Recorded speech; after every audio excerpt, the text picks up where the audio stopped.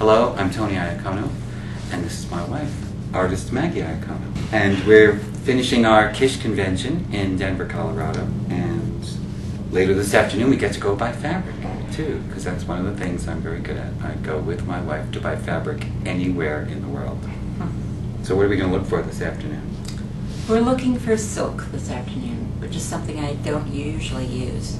You don't think of a felt doll artist using silk, but I have a sort of thing I've been getting into lately of having a combination of the textures.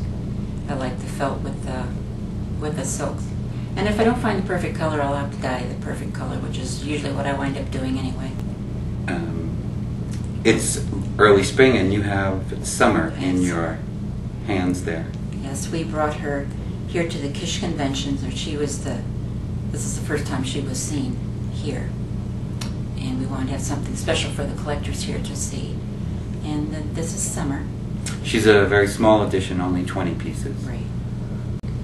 And she has paper and felt flowers and an embroidery, felt lace embroidery that Maggie sort of invented this past year. The thinness of the paper flowers inspired Maggie, and she wished that she could have her felt that flat. So we found a way to make them that thin as paper, and squeezing the felt. The way I make a face, I squeeze the felt and then cut out the felt flowers, so they're as thin as the paper ones next to it, but they have that felt texture. And mixing the felt and the paper and the embroidery together.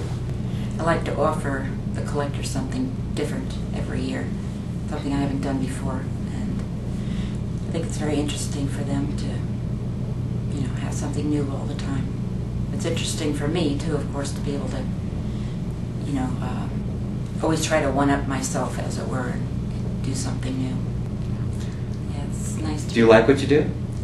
I love what I do. Of course I do. You do it every single day, and we are really busy, but we have a great time. Collectors make it worthwhile.